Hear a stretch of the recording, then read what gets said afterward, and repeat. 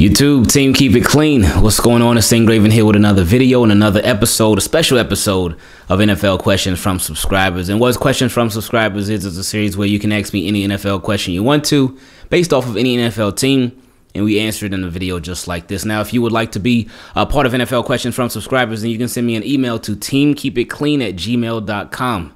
Don't send it anywhere else. Send it to teamkeepitclean@gmail.com. And then we'll possibly answer your question in a video just like this, or the live streams like you know we love to do. Team, keep it clean. I really love y'all. I appreciate y'all.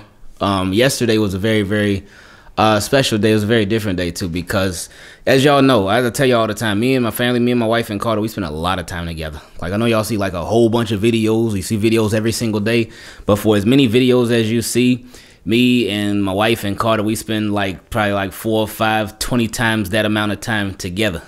Carter does the school from home. She works from home. I obviously work from home, and so we together a lot. But even outside of work and school, we always vibing together, chilling together, playing video games together. Those of y'all that follow on Instagram, y'all see stuff sometimes. But yesterday was different, because yesterday, shout out to my guy Cam Neal for the suggestion. But yesterday, when we were spending time together, I turned off all the notifications from Twitter. Turned off all the notifications from Instagram. And I said, no, we gonna be all in the moment. Because usually, a lot of times, I'll be like 90% in the moment. Then there'll be that 10% where I'm like checking my phone. Oh man, what's going on? Let me see if I'm missing anything. But yesterday I was like, no. We are going to take this time off and be all the way off. And I was telling her all day yesterday, like, man, this is one of the best days ever, man.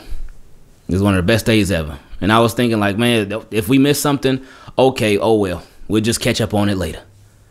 But it just so happened that nothing happened yesterday with the Ravens or anything in the NFL, really. So it worked itself out. But I really appreciated it. So it just gave me a nice little friendly reminder of balance, and proper balance, and a healthy balance.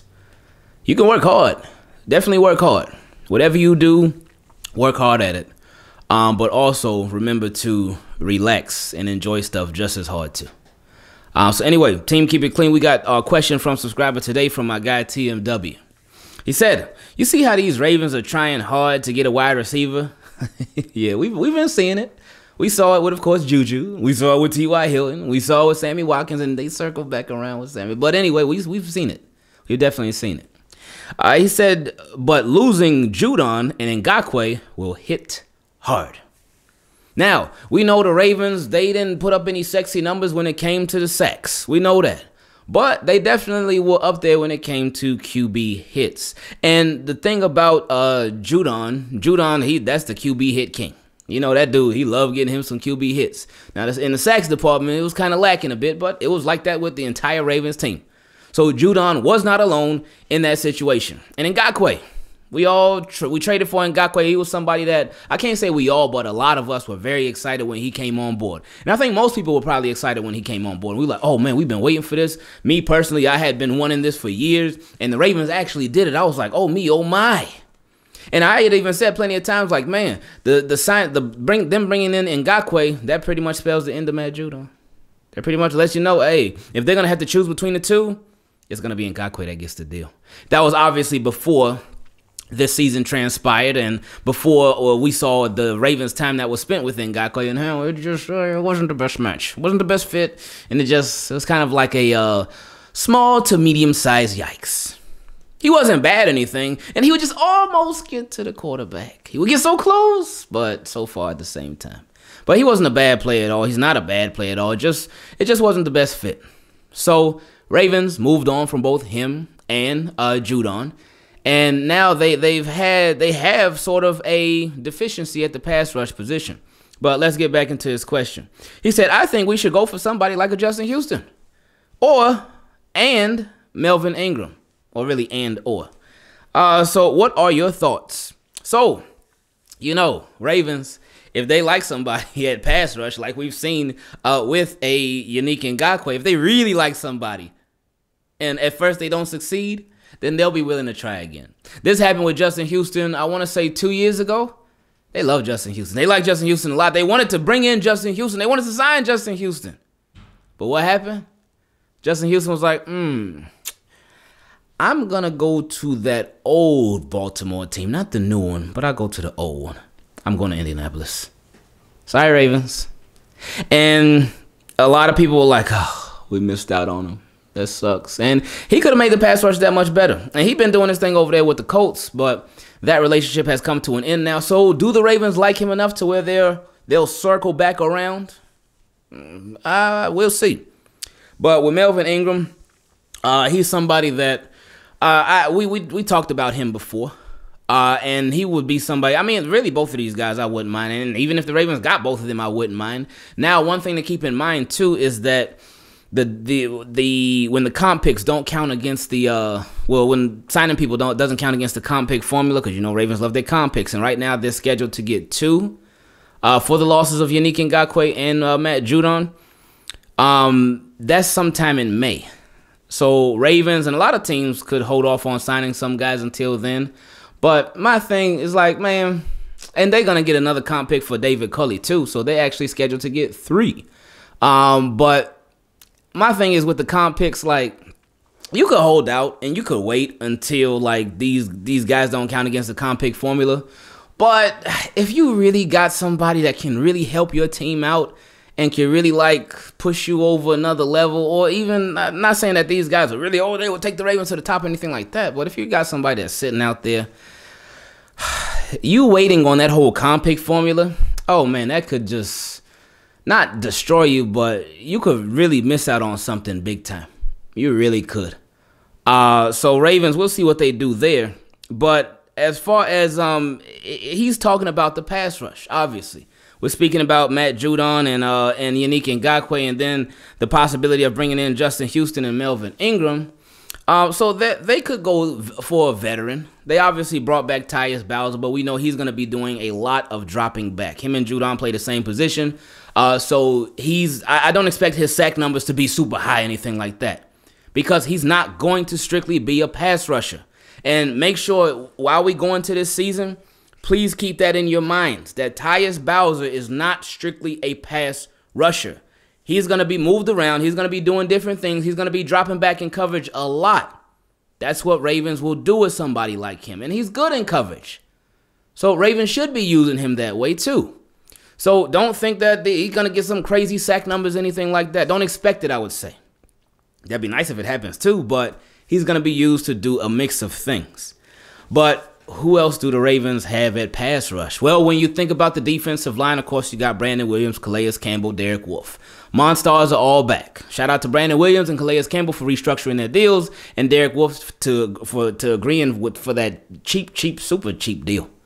But then you also have Jihad Ward left as well. You have Jalen Ferguson, who was inactive for the end of last season, and even in the playoffs too, I believe. So there's him. You did bring back Pernell McPhee, but again, Pernell McPhee, he's an older guy. Our defensive line, yeah, they definitely some veterans. We got some veterans there. But if you brought in a Melvin Ingram and a Justin Houston, it will definitely bring some veterans there too. Keep some veterans there. But what you really want right now, you want a good combination of both speed and power. Speed and power. So who could give you a good combination of both of those things? Youth. That's why if Ravens are on the clock at 27, and if somebody by the name, I know a lot of people, they love Jalen Phillips, and I got to do some more research on him, but from what I saw from him so far, yeah, he definitely looks the part. But after he had his pro day the other day, yeah, he's not gonna be there, man. There's no way that dude is at 27, man.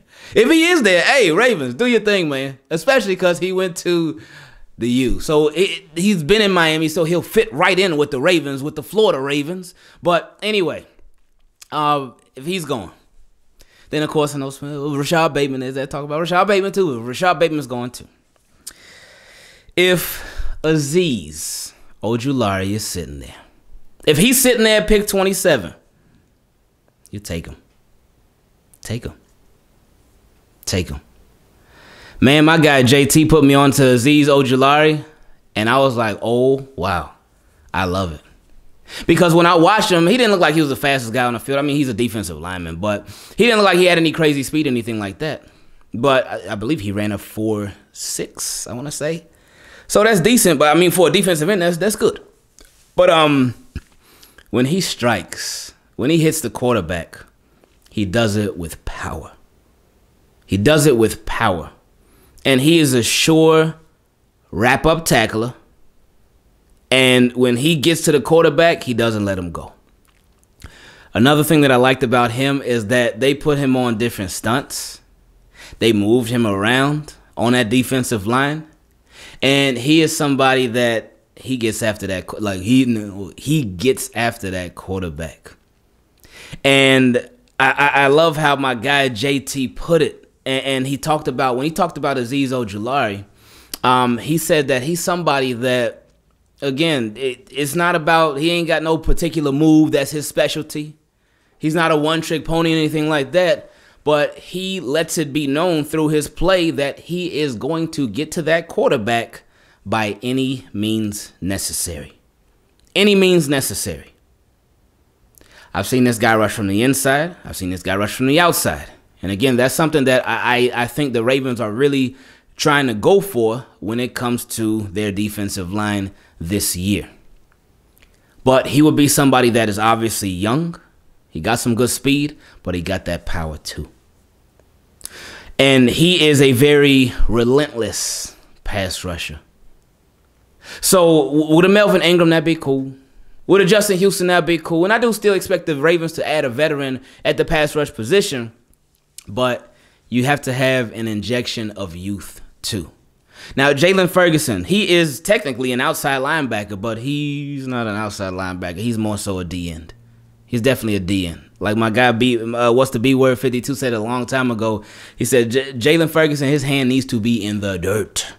Needs to be in the dirt. Dropping back, no. In coverage, no. His hand needs to be in the dirt. He needs to be setting that edge. He needs to be a defensive end. But Azeez Ojulari, man, if he's there, I would not be mad. There would be no complaints from me if the Ravens scooped him, because that would be a score.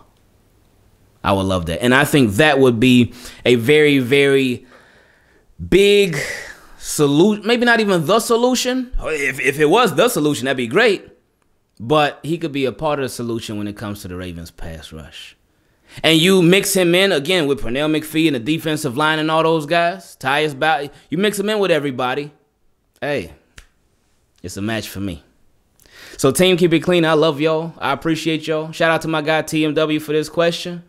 And, like, hopefully Azeez Ojulari won't be when it comes to pick 27.